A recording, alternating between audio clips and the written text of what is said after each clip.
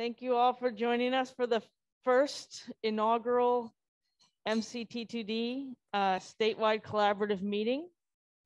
I'm Caroline Richardson. I'm the director of the collaborative. And we are thrilled to go ahead and get started.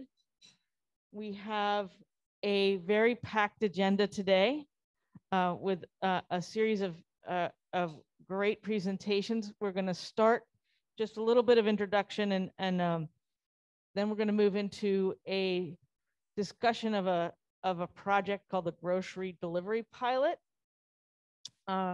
which you'll have an opportunity to join or to participate in if you choose to. We will then have a discussion by our accelerated sites about their experiences implementing the initiatives of MCT2D at their sites. A brief break for lunch and networking. And then after the lunch, you will have a chance to ask questions of the accelerated sites about their experiences and strategies for solving problems related to implementation and successes.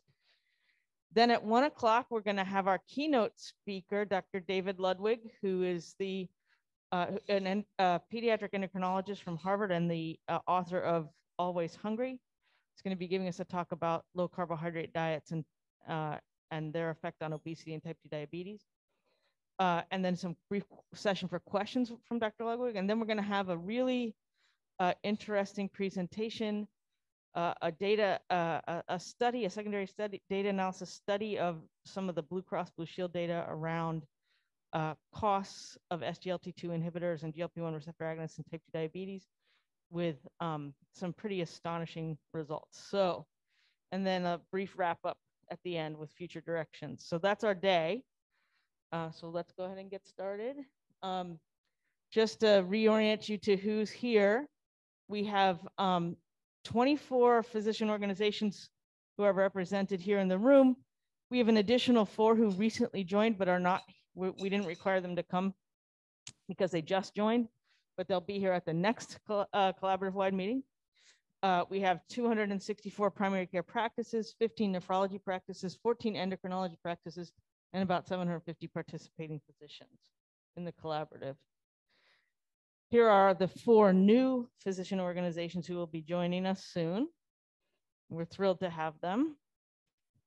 And for those of you who were attended our regional meetings, we had 7 regional meetings. And they all went really well with representatives from practices in the different regions, meeting together, collaborating, solving problems together, and learning from each other. We are also celebrating our first year with some new collaborative expertise.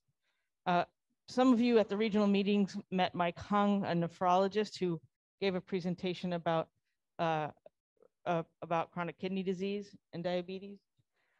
We have a pharmacist now, a PharmD, Heidi Dees, who's here today. And she is helping us with material content, educational sessions around SGLT2 inhibitors and GLP-1 receptor agonists. And then one of our most recent hires is our new dietitian, who's an expert in low carbohydrate diets and is helping us put together content for patient-facing educational materials, provider educational sessions, et cetera, around low carbohydrate diet coaching.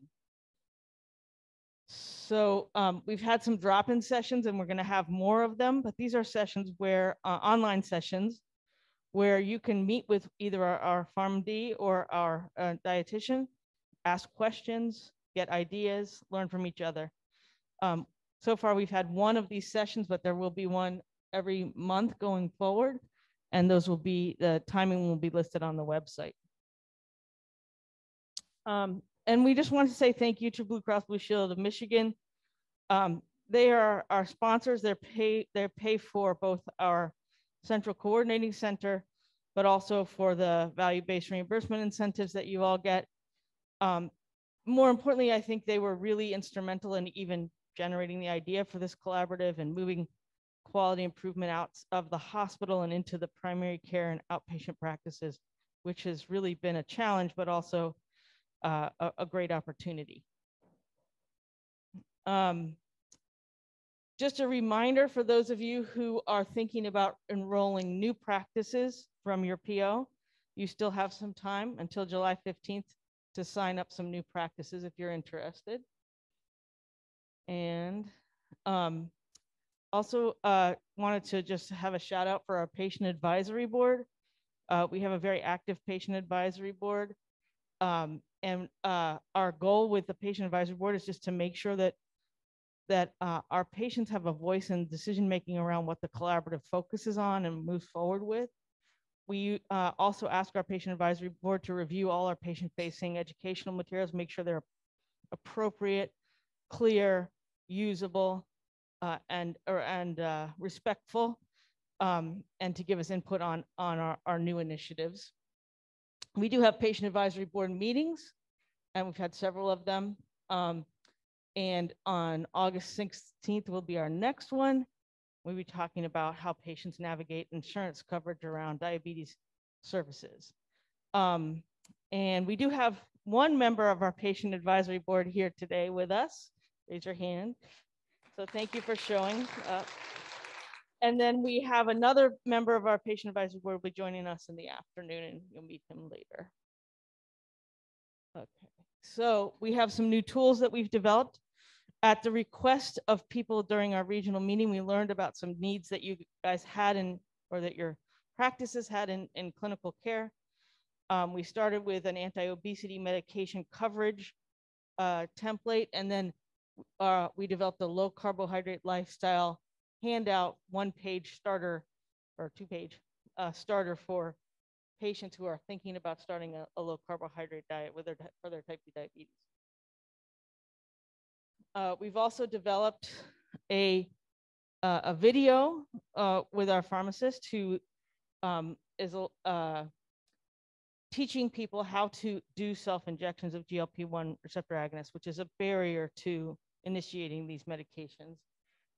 We so far have one of these videos created, and you'll see that it has both audio, but also step-by-step instructions. We'll have one for every one of these, every one of the option of the GLP-1 receptor agonists eventually. That's in the works. We have a few new projects that we're working on for materials. One is a patient-facing kit about affording type 2 diabetes care and coverage, how to work with your insurance company, a series of more of those videos about GLP-1 injectables. And then you'll hear a little more about this in a minute, but we have a new program, a Jumpstart program for low-carb recipes, meal plans, and nutrition education. So I'm going to hand it off to Jake, our Data Hub expert, for a brief review of the new things in the Data Hub. Thank you, Dr. Richardson. Good morning, everyone. Thank you for being here. So I'm just going to talk very briefly about some new features that we've added to the dashboard.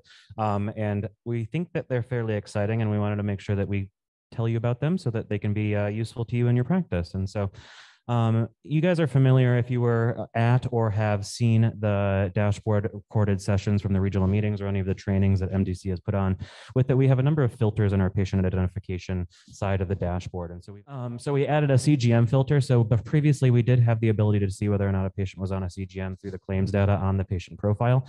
We do now have the ability to filter by if patients are on a CGM. So you can look for patients that are, or if you wanted to find patients that could potentially benefit from one that are not currently on one, you could use that for that. We also have the pharmacy carve-out filter. So again, this is something we had on the patient profile, but now you can also search for patients who do or do not have a carve-out. Again, the usefulness here is numerous, including being able to see if obviously CGM coverage is a lot easier for patients who do not have carve-outs because you know what their insurance coverage is through their actual plan.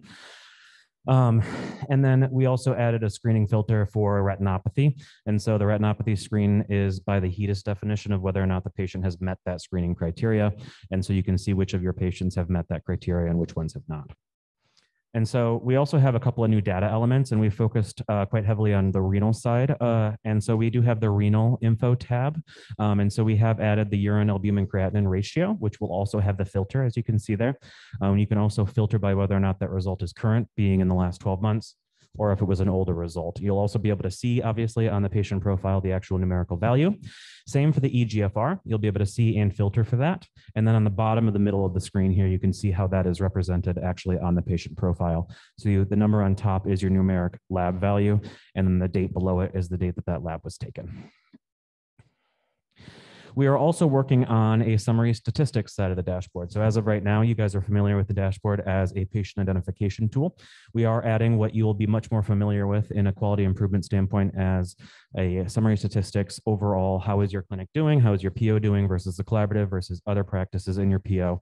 You'll be able to compare whatever you'd like depending on what you have access to. So you can see in the top left-hand corner, we have filters there. It says sample PO compared to collaborative.